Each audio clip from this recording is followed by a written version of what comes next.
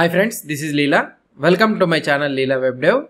Up to now we have seen so many configuration methods that are available for this Spy-on. The Spy-on method also offers another configuration method, that is throwError.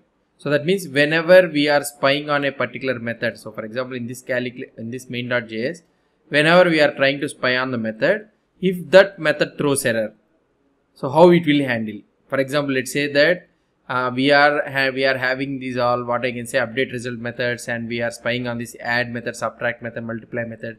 These all methods we are handling. We are handling this in this calculate method.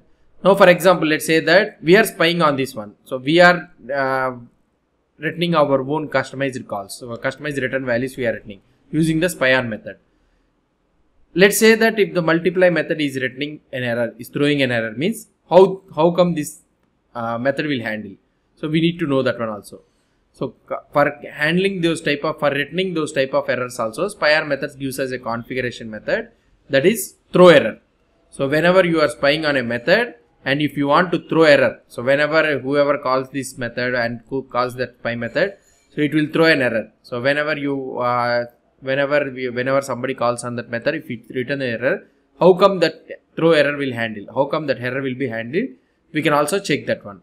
So what I can say here in this multiply, in this main.js, in this calculator, so nowhere is concerned about this error thing. So whenever any method multiply, add, subtract, multiply, divide, anything, if it returns an error, it does not handle any error, right? So let's try to see that one, whether it handle or not. Let's try to see. Let's try to test that one.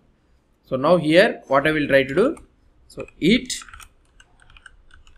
does not handle errors, right? So it does not handle the errors. Let's take this function, and here I am spying on the method. Let's say that we spy on a method, that is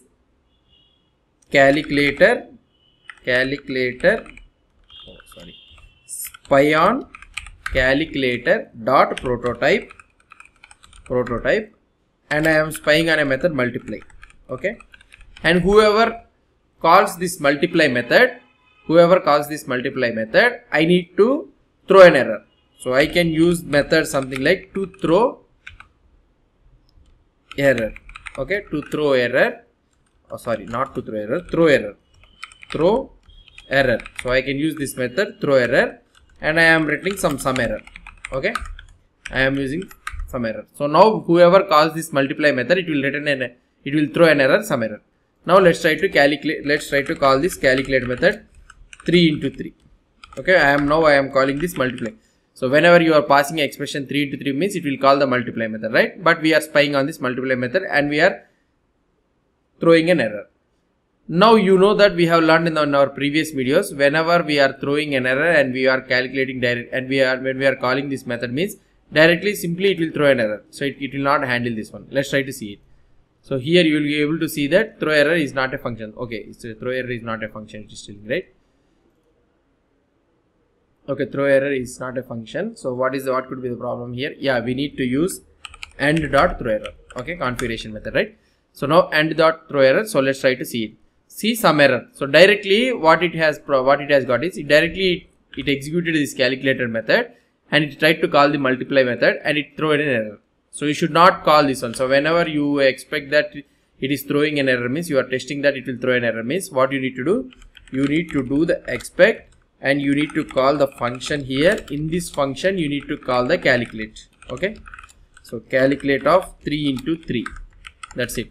Now we need to throw error. So we need to see that whether it will throw an error or not. So now let's try to see some error. So now let's try to see it. So if you try to see the test has been successfully passed. So that means our calculate method does not handle the errors. So whenever any multiply method or anything, so whatever the method, so we have taken for the case multiply method. Whenever the multiply method throws an error, it does not handle the error and the calculate method throws the error directly. Okay, so this is how we can check the error functionality. So for example, when you are spying on a method, and that spy method, if you want to throw an error means you can use this method, configuration method throwError. So this is how we will be spying on a methods and throwing the errors. So instead of calculating directly, so returning the values for a particular values, So whenever you want to throw error, means you can also throw an error like this Pyan. Hope you understood about this throw error. If you have any doubts or any suggestions, please post the comments below to this video. And if you like this video, please do support me by subscribing to my channel. Thank you.